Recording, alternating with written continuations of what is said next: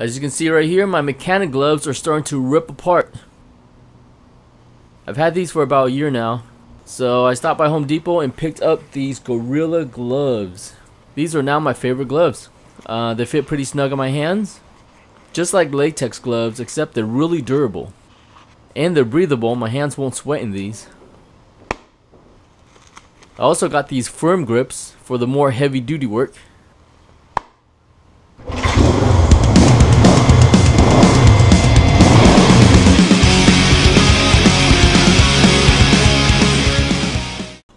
It's just like cheese. Some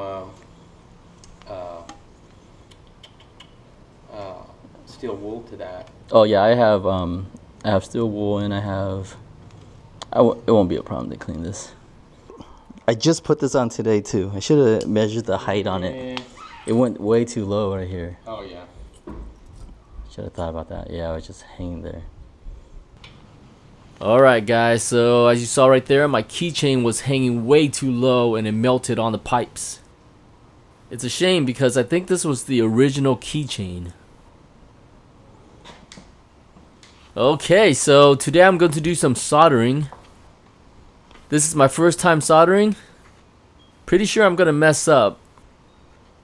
I bought this soldering tool from Amazon and it came with a lot of needles. This nose picker, solder, and this desoldering pump. I can do this for hours.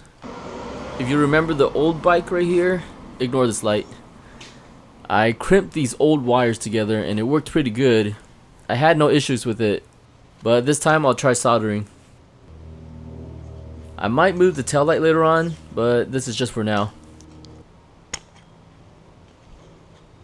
3 wires is all I need.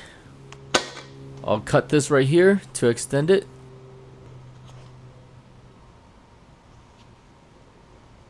Now I need to strip these wires.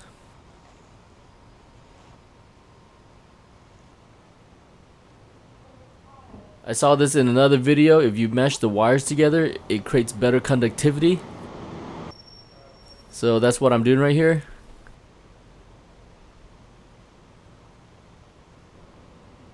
Okay, 1 down and 2 more to go.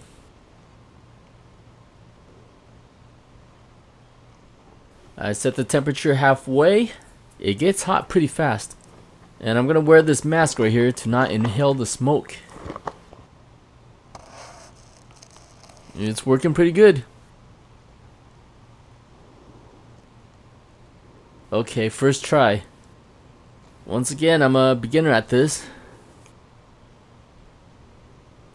Oh yeah, melt it, baby. Get all in there.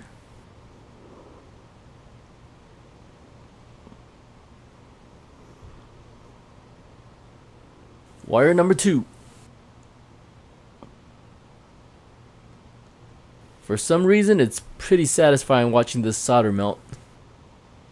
A lot of my friends have been watching those pimple popping videos lately, and it's not for me. That stuff is gross.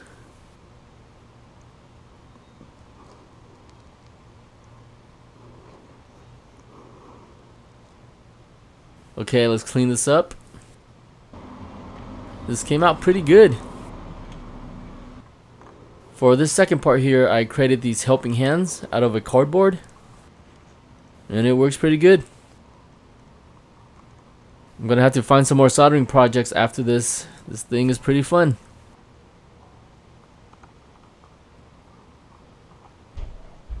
Alright, this is how it turned out.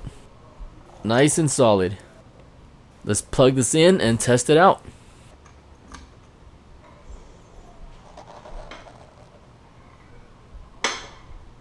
We have brake light, it works.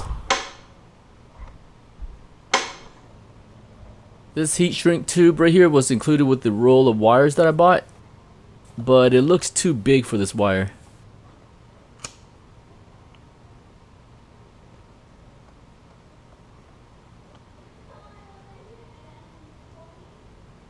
This heat shrink really isn't working.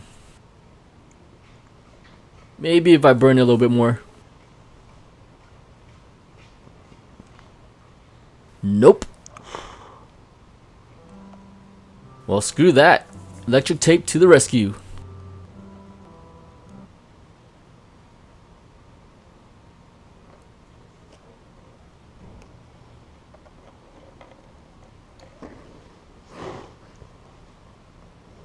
Okay, well that's it for this video. In the next one, I'll give an update on my CL175 bike. I'll see you then.